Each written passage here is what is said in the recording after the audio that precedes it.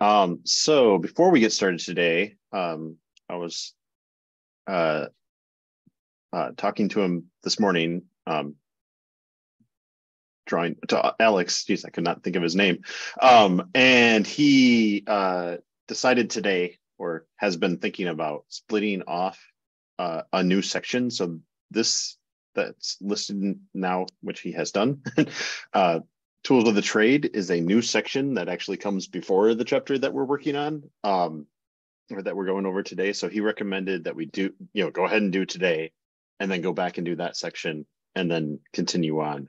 That section used to be chapter 7. So that whole section would have been next week as one chapter. And so he just did a quick division of how he wants to split that up.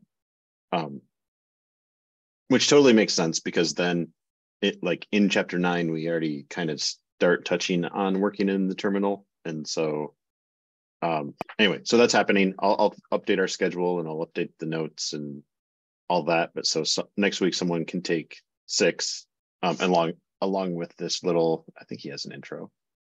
Yeah. So this intro plus 6. And we'll rework the schedule from there. If you're going, if you sign up for 6 and you are working through it and think, wow, this is like a tiny chapter, I could do 7 and maybe even 8 as well. Feel free to do that. And then also let's give him that feedback because he was like, I think I want to split it, but I don't know for sure. So that's what happened. And then he was saying somewhere later in here, he might split into multiple chapters, or maybe he already did that. I feel like that's probably already, yeah, I think he already split it. Oh, wait, it would be somewhere in here. I think like that got split into multiple chapters. So I'll check all that and realign it and make sure that we're up to date. But so we are working on what is now chapter 9, getting started with the cloud. But when I worked on it earlier this week, it was chapter 6. And just to get into it, what I think we want to take away from this is recognize why we might and might not want to host services in the cloud.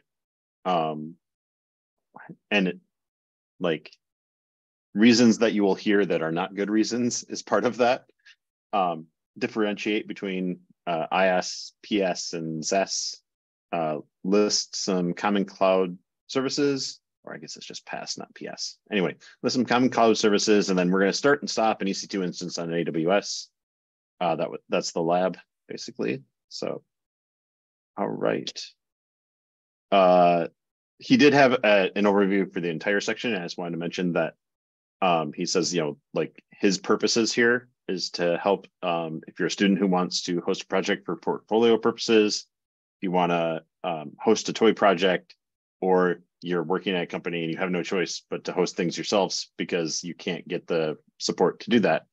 And I have been 2 of those people in the last year. And I'm not a student, but I do also want to host some portfolio projects. So all of this applies to me. I guess before we get into far, I guess we talked about it a little bit when he was here, but does anyone I'm excited about this section. I feel like we all were. Does anyone have anything in particular that you're looking forward to in the AWS/other cloud stuff section? All right, I'll just keep going. All right, so why the cloud? And he talks about how, there are arguments about it being cheaper, and it's probably not actually cheaper. Like if you actually set up your own servers, if you are going to take all the time to spin things up and down really, really well, number one, it's expensive to have people to set that up properly. And so you don't really end up saving a ton of money on that. But the difference is when you need a GPU for a day, you can get that up right away. And so you don't have to wait for the new hardware to arrive to be installed. I would push back a little bit that I think it is cheaper in those instances where I needed a GPU 4 times a year, and so it would be ridiculous to set up that server all the time. And so it can be cheaper for that. It can certainly be cheaper for the hobbyist level of stuff where you're using free or close to free stuff, but still getting bursts of the higher levels.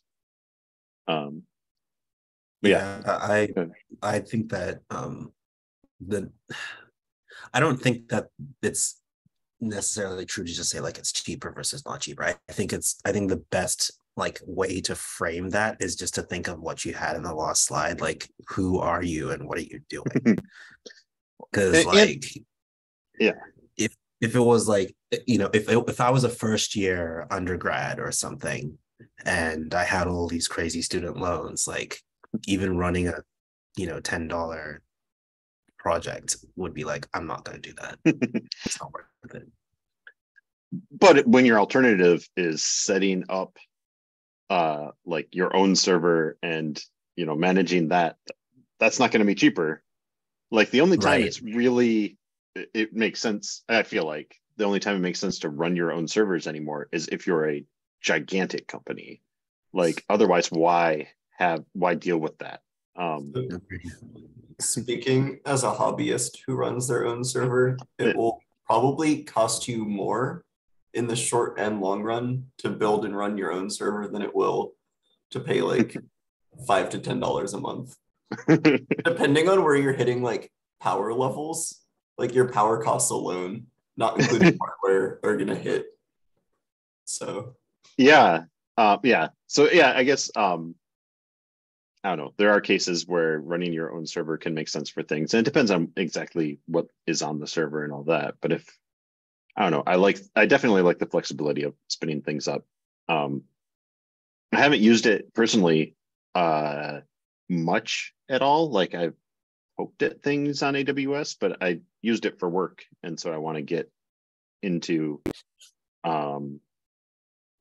I don't know, feeling confident to just spin things up to show people things and things like that. So I think this will be nice for that. And then he went through and he breaks down the types of like things as a service. So there's the infrastructure as a service, and that's IaaS, that he compared to just all the raw ingredients. So if you want, the analogy is, or the metaphor that he uses is that you want to make a cake. Infrastructure as a service is you're making it completely from scratch, that you get all these pieces that you stitch together into your service. The next level was platform as a service, or PaaS, which he compares to you get cake mix, but you're still like making the cake. You're doing the work of you know, making use of it. And then there's the software as a service level, SaaS, which is you get a sheet cake. Sure, you might decorate it yourself, but the whole thing is there. Do I have it broken down? Yes. Well, kind of. I don't have the good examples of the levels, but some common cloud services, he goes into AWS, Azure, and Google Cloud Platform. And I guess it would be nice to have these, you know, this and this aligned a little bit better. But he just kind of listed out some of the things that the different services cover and, you know, how they compare. I thought it was, I don't know, funny and true when he was talking about a lot of things on AWS just get referred to by the abbreviation because the name doesn't actually mean anything in a lot of cases, or it kind of means something, but it's not real clear what it means, versus the Azure and GCP names tend to be more, this is what this thing does. So I have only, I guess I've barely looked at GCP. I've never looked at Azure, and I've used AWS quite a bit. Does anyone have any experience with any of these or other things? Yeah, we had some experience with GCP, and it's interesting. If you could go back to the previous slide. Yeah. So what's interesting is that I loved this analogy when I was going through it, because you can sort of see how each of the different sort of needs of the different like kinds of people who are going to approach this are going to be met this way. And I didn't understand this at all before I actually read this chapter. And so one thing that we used GCP for was platform as a service. It was really, really interesting because we had like, they had their GUI and it was hosted by them and it was online on their servers. And so you could think of it just like as a random database, right? Like we were paying this vendor for a database. Right. But because there are things that our lab needed to do that weren't provided by them, they like began with the end in mind, in the sense that they were like, yeah, they're the people that we're providing this service for are going to need more stuff. So they gave us the ability to like run our stuff. And then they didn't run it to like, we gave them the code. And then they said, we're not going to run this code for you. We're just going to push it away to GCP. And you guys are going to get billed for that. And we're just going to skim a little profit off the top, which was a very interesting model, I think. Yeah. So in trying to work with them, that vendor, we had to learn GCP so that we could predict our own prices. That's funny. Yeah, makes sense. Yeah, I've done, I guess I've done more at the IaaS and PaaS or PaaS level. So because the stuff I was working on, like the AWS like pre-rolled solutions didn't meet with what we needed. Like they were too pre-rolled basically. Yeah. And so I mean, I don't know. I guess I didn't dig into a lot of it super deeply, so maybe they do, and maybe I'll learn more about that as we go. But I've done like I've managed EC2s. I don't know that I've managed them well, but I've used EC2. And then I started to do work with Lambdas on AWS, the function, serverless, which I like that he points out that just means you don't deal with the server. It's not like it doesn't have a server. It's just that's not the part that you care about at that point. So I don't know. Anything else on these levels? Yeah. Yeah. In my case, in my last company, I was managing, I think, the BigQuery, which is in GCP, Yeah. and it's just Bash also, and we just managed all the analytics code based on BigQuery and GitHub, and it was I was saying the company after I joined in. They were converting or migrating from Redshift to BigQuery because there is some limitation in Redshift. Again, AWS is some services is not like it's not very usable enough yet. I think they are moving it now to like evolve it now, but at that point they were not providing the need for their customer yet, and also I think Redshift is more expensive than BigQuery back then. Don't know now what is the difference, but That yeah. I was just gonna say that comes up against one of the things that really aggravates me about AWS is they have like 14 different things that are about, almost the same service. And I'm not sure, I don't think Redshift is the closest equivalent service at AWS to BigQuery, but I can't think of for sure what like they've got, I don't know, multiple just database, data storage, data retrieval services. And so I think part of the problem with AWS is knowing which one is what you need. Yeah, Even like Lambda is their serverless, like deploy a function service, but there's also, I can't think of the names right now, but there are at least two other ones that are depending how automated you want it to be and how much uptime you want. And like Lambda has some spin up cost basically in time. If it hasn't been used for a while, it's slow to come up. And then there's another one that is basically always on, but auto scales, but it's guaranteed like a minimum level. And so it'll never totally have to spin up. And then there's, I don't know, there are different levels of, it's still function as a service, but it's different types of function as a service. Yeah.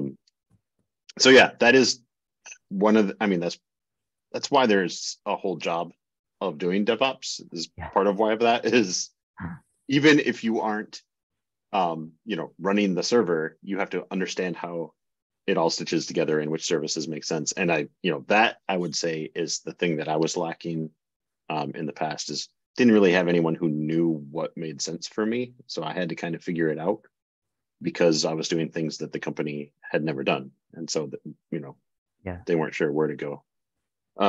Novika, you have your hand up. Yeah, hi. Hi. I just wanted to actually the slide you had with the different services. I think Ahmed is right. It's Redshift is the equivalent to BigQuery, and then the RDS service is equivalent to Cloud SQL. Okay, yeah, I could see that. I don't know if this is coming from the book, but if it is, then it should be like maybe they should make an issue about it. It is, other than and that, so yeah, I think it's interesting that maybe I didn't read a lot, but just by looking at it right now, it doesn't really say anything about how RStudio or how Post-it is basically providing a platform as a service as well, right? Because Shiny Apps IO is basically a platform as a service. You don't really have to worry about deploying anything. You just click, right? And then it goes there, and you don't even know what the servers are or how the Docker images go or anything like that. You just get a link that opens up in the browser, and that's it. Yeah, like he briefly mentions Posit Cloud and Saturn Cloud as like specialized data science cloud services. But I thought it was interesting, given his position, that he doesn't really spend a lot of time saying where the various Posit / RStudio products kind of fit into this whole scheme. I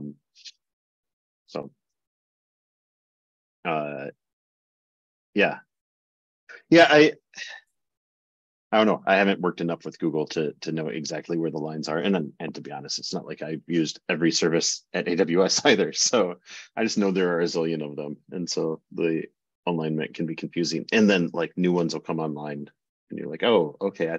You read the description now. It's like, I thought that's what Redshift was. What is this? What is the difference though? So that's something I've run into a lot with AWS. And I mean, I don't know. I would hope it's not the same in everywhere else, but I wouldn't be surprised if it's basically the same thing, that they have new things that are just, we took this thing and we focused on this area of it and we call it a new service. So, all right. What else did I, and then, so that's basically the chapter. Like, he talks about some, he talks about the naming and he goes through the different things. And then there's the lab. Did everyone do the lab or not? Okay. The lab it was not too bad. I had never created a AWS account under R4DS, like specifically for our R4DS. So I did that. And then did the basic setup, following along. And you know, did all the things. I don't know, do you want to kind of go through it, or what do we want to do with this? Like, I could pull up that window, I guess, and walk through a little bit. I think that since this is cohort 1 and this is recording, I think there's a lot of value in walking it through, so that Sure. you know, for the next cohort, or like, should I do this? Should I not? They can at least see what we did. Sure. Okay. So I will say, With that. I think so. I want to scan back through what all we're doing. So you know, outside of what I'm going to show here, obviously I like set up the account and set up my login and all that. And I have already logged in the other window. I mean, click something to make sure that it's still logged in before. Okay. Just because that's where I don't think anything would show up on screen, but the process of logging is the most likely to show problems or to show things that I don't want recorded. So, all right. So I created a new account, and let me switch over to the other window. That one. And I have logged in, and I have gone to the EC2 service within Amazon, which I think he gave a tip for searching, maybe not, but yeah, that there are so many Amazon services that you want to go through. And so even like going through the menu, it's like, what is EC2? I guess that's compute. Yeah, okay, it's compute. So there's a little bit of work there to figure out where you're going. What I usually do is just type what I need in the search and it shows up. I don't even click the. Yeah, but partly you have to know what you're looking for. You know, like, okay, I want a server. EC2 didn't show up. So, you know, there's some not super fun things around navigating around AWS. That's because the EC2 doesn't necessarily have to be a server, right? Well, okay, true. And yeah, even compute doesn't pull it up, but so yeah, there's some work to do to find where you want to go, but EC2 is the good starting point. This is where we're going to work with basically from raw ingredients. Although mixed in here is people have given us recipes or almost cake mixes that we can just pull up. And so we want to stand up an instance that we're going to use. Trying to find where the so yeah, we're going to launch an instance, and we'll do this from scratch. We will do it, we'll name it the way he said. So DevOps for Data Science Lab. And we're going to choose an image. Yeah. For the people in the back who may not be familiar, could you briefly talk about some of the terms that you're using? Instances and standing up and so yeah, instance is it's as in an instance of an EC2. It's the word that they use for something that you have built on EC2, and then the thing that we're going to be building is a server. And EC2 is Elastic Compute Cloud. I can't remember the order there, because like you said, the abbreviations or the full names, people don't necessarily know a lot on some of the Amazon stuff. And so when I say stand up, I mean like create/turn on an instance. And the idea with all of this stuff is that we can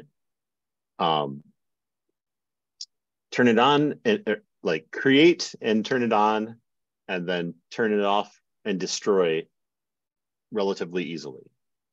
I think we talked in an earlier chapter about, you know, we're going to be creating cattle, not pets.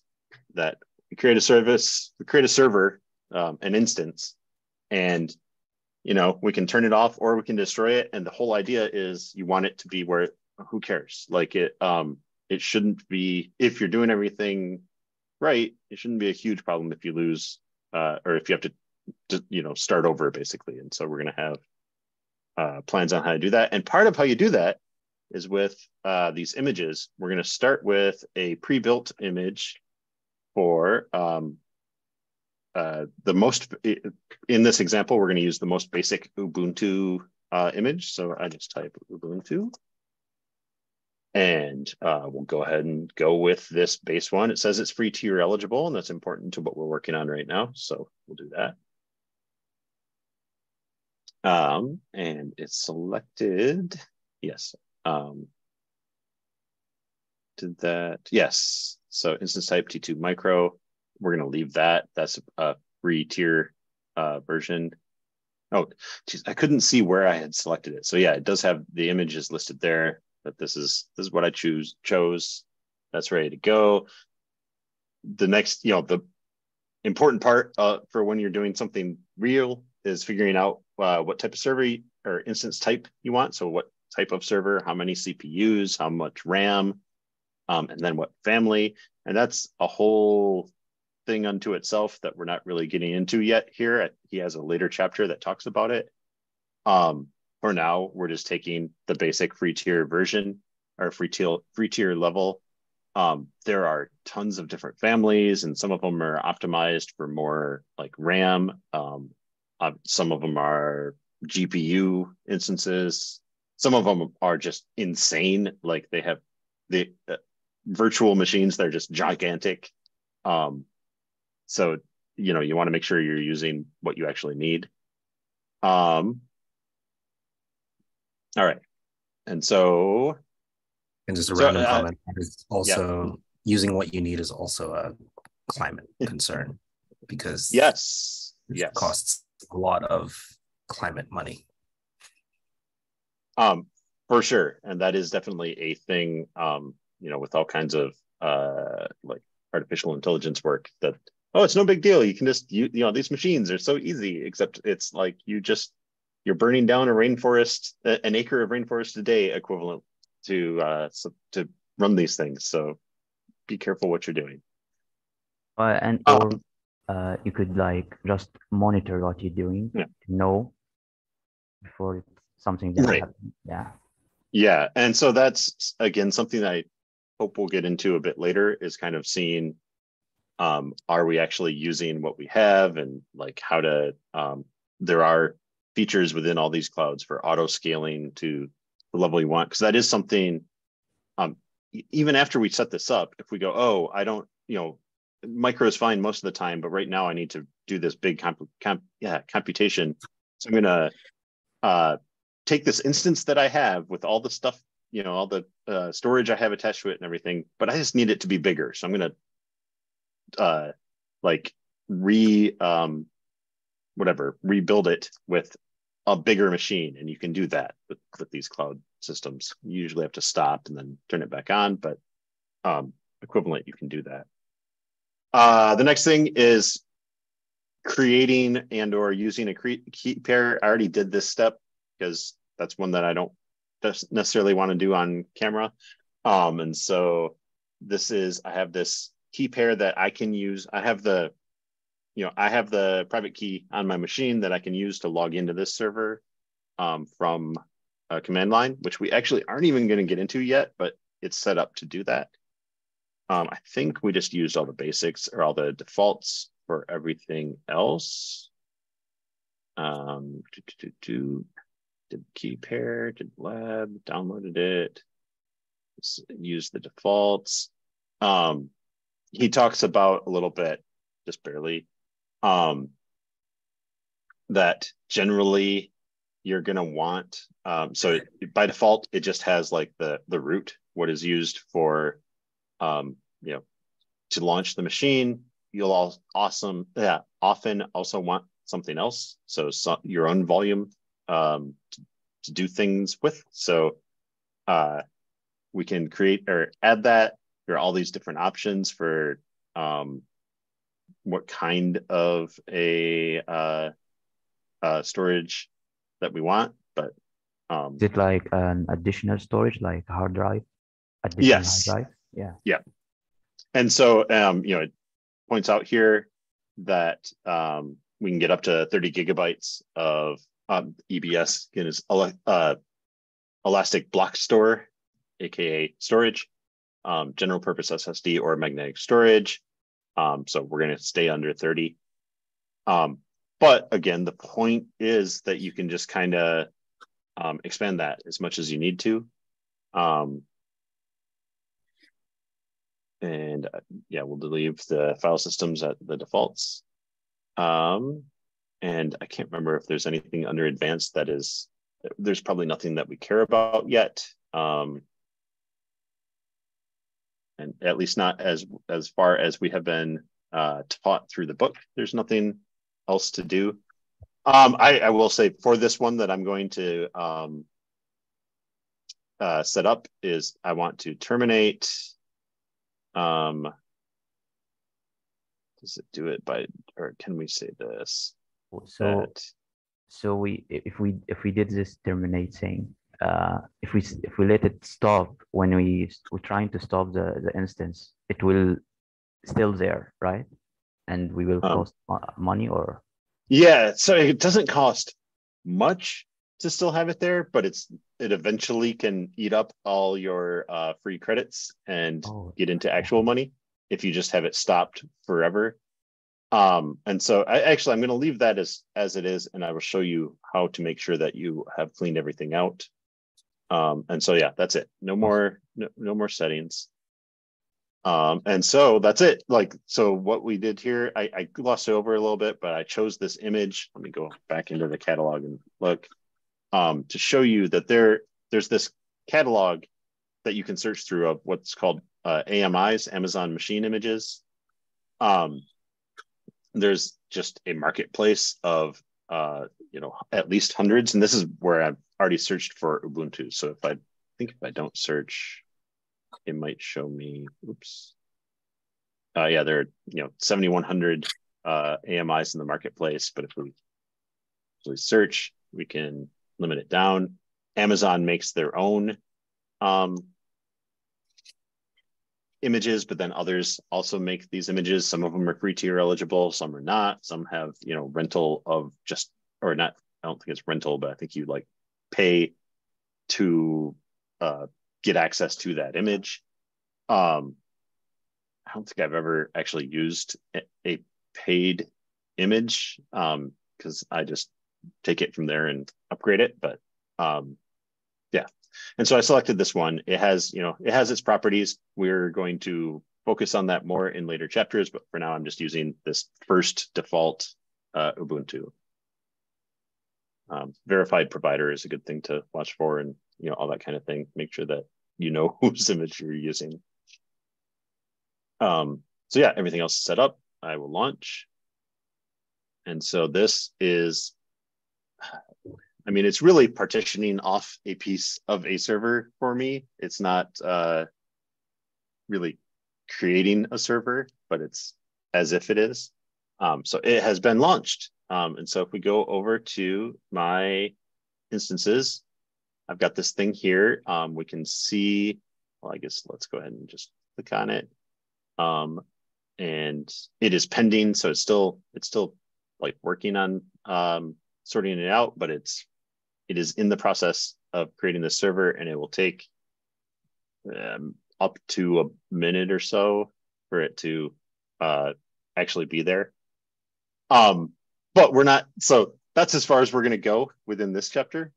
We don't actually do anything with the server, but hey, we've created one. And now it is running.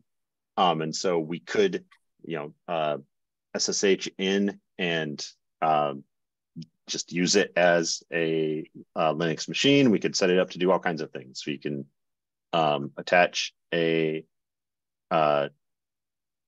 URL to it and maybe put RStudio Cloud on it, for example. I think that's where we're going to be going soon with this. Or RStudio, not RStudio Cloud, but RStudio Server, where you can run RStudio on your own servers. But yeah, that's the basic idea. So now I want to go ahead and clean up. I want to get rid of this thing. And so I am going to terminate this instance. I could also change the settings on this thing. I could, do all kinds of things with the server. I can connect to it. And I want to, so I can stop it, I could reboot it, or I can terminate it. I want to get rid of it. So I'm going to go ahead and terminate, and it's going to give me a little warning that the default action is that it's going to delete that root volume, but the other volume will not be deleted. So anything that you had attached as far as storage, normally you probably don't want to just delete the hard drive and lose everything that was on it. So it's going to walk me through that I can go to this volume screen to actually delete it. So we'll do that in a second. But okay, terminate. It's gone. It's dead. That server no longer exists. If we reload, I think it'll say shutting down, but it's in the process of going away. And over, it gave me the link to go to volumes, but this is just this tab down here, volumes.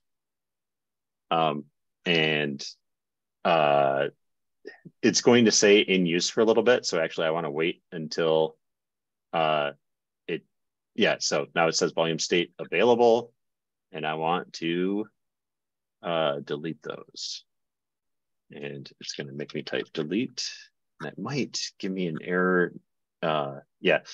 One of them was already in the process of being deleted, the one that was the root volume. And so it gives me an error saying, no, I can't delete that because it was already being deleted. And that is something you will run into, I guess, with working with AWS is you say, hey, please do this. And then there is some time of things going between different machines and doing whatever, that it's not, you'll get these conflicts sometimes, no big deal. But the important thing is, come over here in volumes. Those hard drives sitting there, that space is reserved for you. And so eventually that costs money. It costs almost nothing, but especially if you're doing this just on your own to learn, you probably don't want random volumes just sitting there empty for years. There is always, common knowledge is that if you are not super careful with AWS, and even if you are super careful with AWS, it's easy for you to have a bill. You're like, I turned off everything in AWS, and so my bill this month was only 82 cents. Wait, why was there 82 cents? I have no idea. There's something still out there, and I hope to get a little better at finding. I've only worked at AWS from inside a company where I didn't have access to see everything of, are there any little billing things that are hidden and still around? But we had things where we had servers that were on from someone who had left the company. So yeah, we had someone left the company and had left a server on that nobody knew about, and no one realized that no one was responsible for it, basically.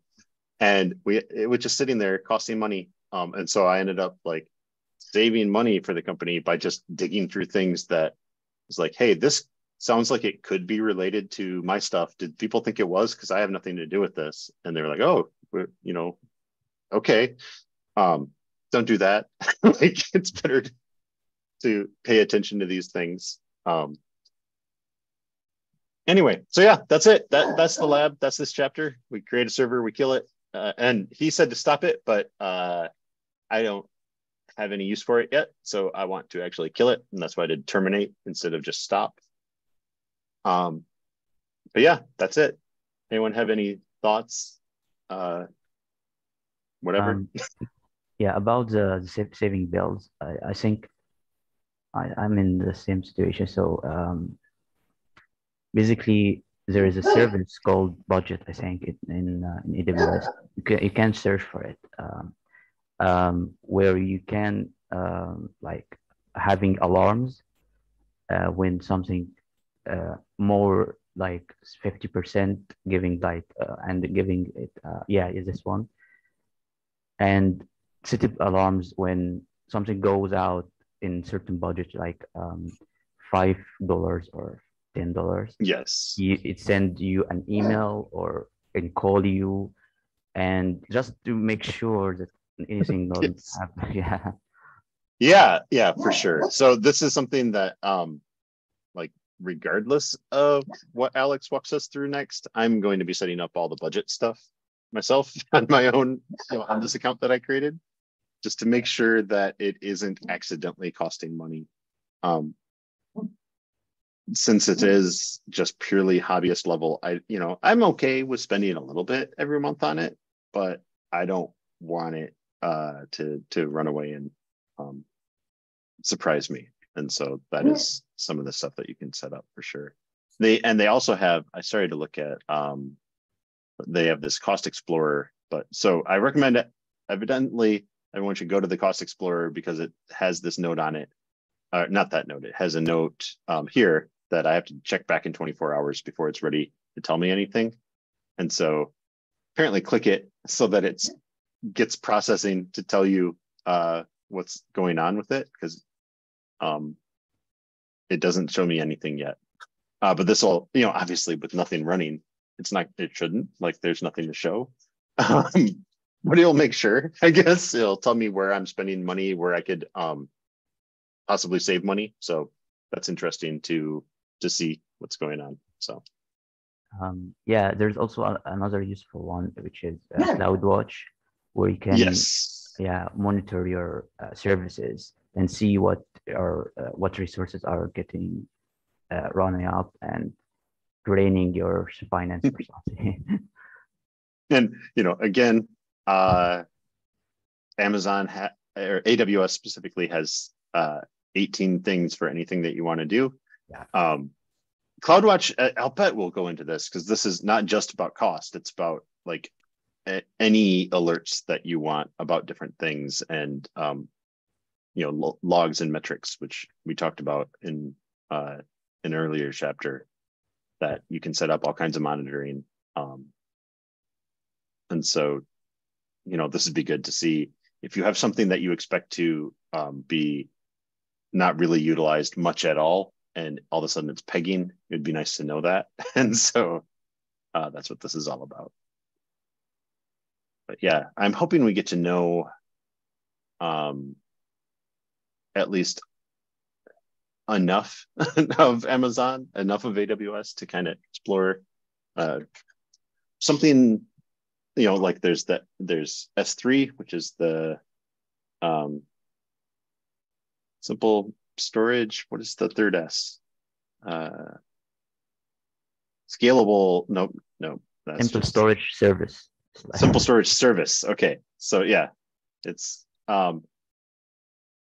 object storage. so yeah, that's like shared storage. And it's really useful for, having your model stored on Amazon, for example, that you can call from other Amazon services. It's the pins package works with S3 or interfaces with S3, and does can help you set things up there. It's really useful. I have set up Amazon Lambda, which is, again, Lambda is where you just you set up the function that you can call from a website.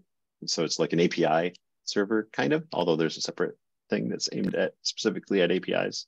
But it would use a model that was stored on S3, and it uses an image that's stored on the image store, the Docker store within Amazon. There are all these different services that kind of link together, and that is, all those different, like, even when you're using the platform as a service, you're still also often doing some of the infrastructure as a service of calling out to S3, calling out to some others.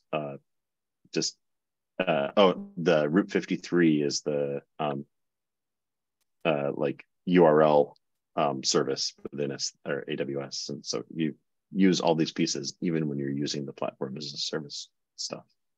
So, all right. Well, that's all I've got. Like I said, I'm going to update the table of contents and the schedule based on the changes that he made today. If he hasn't made all the changes, he told me what he plans to make, so that'll be ready to go. I don't remember if anybody is signed up for next week. Let's see.